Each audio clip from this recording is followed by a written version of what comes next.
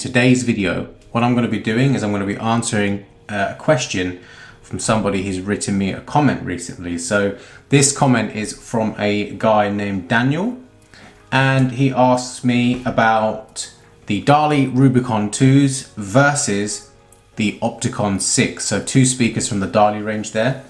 He says that he has a small room, about 3 meters by 4 meters.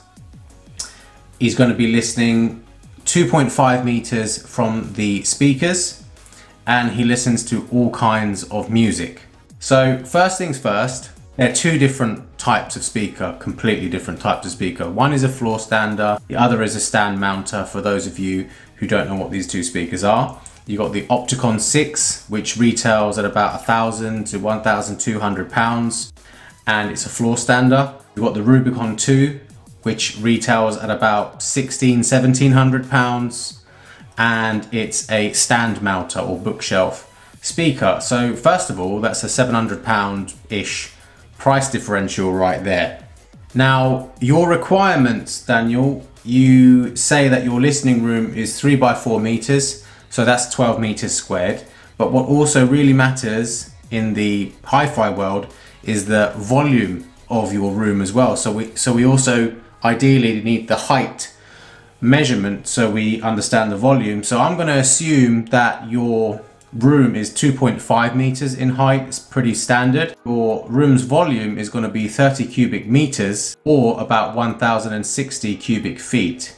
And in speaker world, that's regarded as a small room. Positives of floor standers in general: you've got bigger, more convincing sound, and it fills up the room with more ease, and you get higher sound pressure levels. You also have a more full range sound, so the frequency spectrum, the audio spectrum, goes from 20 Hertz all the way up to 20,000 Hertz. A floor stander typically starts to roll off at around the 40 Hertz, 50 Hertz sort of range. That tells me that you could use it for more types of music, and you're going to have a better time playing it with movies as well. And it's important because movies have a lot of sub bass effects. You will have less need for a very high powered amplifier because floor standers, basically being very large, they're very efficient with the wattage that they're given. So the electrical wattage that goes in, more sound pressure comes out the other end. Negatives: room gain is going to be more of a problem. So that's basically interference from your room that colors the sound. And especially this is going to be a problem in smaller rooms. The other thing is that typically floor standers, when you're comparing, let's say, £1,000 floor stander to a £1,000 bookshelf or stand mounter, the audio fidelity is going to be in favor of the stand mounter. Third negative: typically a floor standing speaker is going to be a little bit less rhythmic and less agile as good stand mounter speakers, and you have more drivers that have to integrate very well with each other. Stand mounters, on the other hand, you have higher fidelity sound at a lower price. You have better integration into small and medium sized rooms, better rhythm and timing, so it suits like a lot of music, but especially very fast paced music or movies with lots of effects. Sometimes actually you have a wider sound stage with stand mounters and better imaging. And because there's less drivers in a stand mounter, there's less drivers to integrate as well. First negative: you're going to need a higher wattage amplifier because bookshelf speakers tend to be less efficient than floor standers. Secondly, bookshelf speakers roll off at around 50-60 Hertz typically. So they're not usually very good for sub bass. And some music genres are really going to suffer from that sort of thing, especially like hip hop music, for example. And movies too. Movies, as said before, you get a lot of bass effects from movies, so they're probably going to sound better on floor standers for movies. The other negative that people don't always take into account is that they're called bookshelves, but really they should be called stand mounters because they sound the best on stands.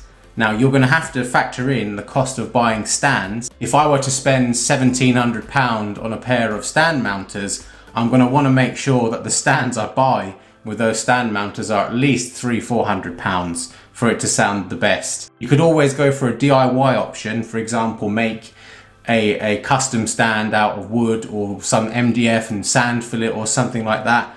But if you can trust your skills at making that sort of thing and you think it's going to look good and all that sort of stuff, then probably, I would say probably best to go with the professional option. Okay, right off the bat, I would say your room seems a little bit more suitable for bookshelf speakers, but it is a personal preference, as I can understand that the highest fidelity sound isn't always the ultimate goal for a lot of people. Like, you get a decent quality sound and after that it's kind of diminishing returns and you're happy with it. So I can understand that. So I've put together a diagram of your room based on what you've told me about it, and basically I see a couple of options. With the floor standers, you say that you're going to sit 2.5 meters away from these speakers, so 2 options for optimal sound. As mentioned earlier, with floor standers you need to really keep them away from the walls, especially in small rooms, and I'd say at least 50 centimeters, ideally about 1 meter with the Opticon 6s. And I've had these speakers, I've got these speakers actually, and I can tell you that they're not anemic in any way. You know, if the room isn't right, they will sound very over bass if you give it the chance. So you've got 2 options, option A, which is on the left, and option B, which is on the right. So with option A, you have good distance from the speaker, you're far enough away from the speakers, but as you can see from the diagram, you might have a limited width in the sound stage. You could put them closer to the side walls, but you're probably going to have a little bit more interference. Option B, you have a decent amount of width, so you're going to have enough width and sound stage going in this plane. However, the distance between you and the speaker isn't really enough, so the angle between you and the speakers is too high, and what that means is that you're probably going to lack a very consistent and believable center stage. So for example, if you have a vocalist who lies right in the middle of the performance, it might sound a little bit hollow and unconvincing, and you could kind of get annoyed with that. The other thing that some people do is they experiment a little bit with towing in the speakers, so basically pointing the speakers more towards your listening position. However, in this case, DALI have told you directly not to do that. It's actually part of their wide dispersion principle, and I mean, it's in the instructions, in the manual, it's on their website. They are very clear and say that you should put these speakers perpendicular to the walls. You shouldn't be towing them in. Now, your room with bookshelves, I think that you have more options for a good sound with the bookshelves. They can sit a little bit closer to the wall because they're generally a little bit less, bit more forgiving, sorry. But the other amazing benefit, I think, is that you could add some subwoofers into the mix at some point, and you could cross them over at a point, let's say 50 Hertz or 60 Hertz, as low as possible, and you're going to benefit there. On top of that, with the subwoofers, if you get some decent subwoofers or a mini DSP unit or something like that, you could throw in some parametric equalization. What that means is you can kind of tune out the dips and the peaks of the bass for each individual subwoofer. So what you can get is a bass response that's close to perfect as possible, bearing in mind your room.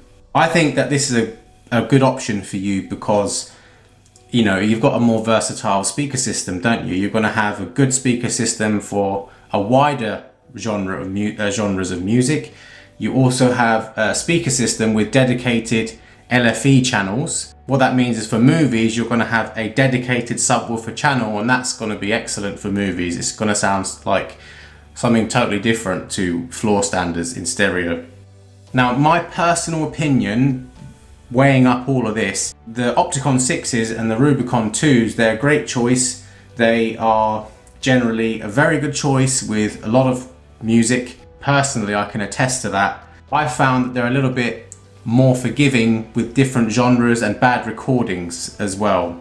I'd be considering the Opticon 2s, right? So the stand mounter version of the Opticons, or the Rubicon 2s, and I would only consider these if I had scope for a subwoofer or 2 subwoofers in the future in that room. Now, if you are 100% sure that you don't want subwoofers in that room, or at least high quality subwoofers in that room, I would probably opt for the Opticon 6s and just accept the downsides of the speaker in your room. And the reason I would do that is because I care about audio fidelity, but most important to me is the actual range of sound that you get, because if you haven't got enough bass extension, it can make the whole music sound totally different. And I found that if you have a decent bass extension, the treble and the mid-range, they kind of gel together a lot better. You got to remember, the bass is the underpinnings of the sound, and your ears can understand that.